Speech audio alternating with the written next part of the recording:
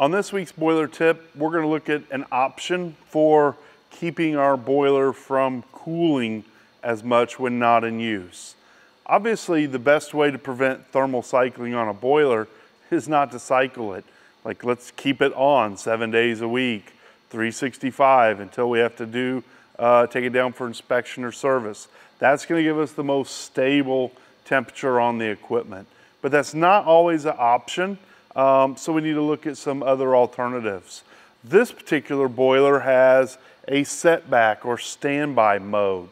So come Friday, if we shut this boiler off for the weekend, we can put it in a hot water standby mode. So it will run, but it won't theoretically generate steam. We're just going to keep that boiler at a minimum temperature, 160, 170, so that when we bring it back on Monday, we're not going from ambient temperature back to operating temperature. It's a much smaller change, and of course that's going to reduce stress on the unit. So something as simple as adding an aquastat and an on-off or on standby or setback switch that can preserve our boiler in many ways. We're also keeping oxygen out of it by keeping the water hot and the chemicals active.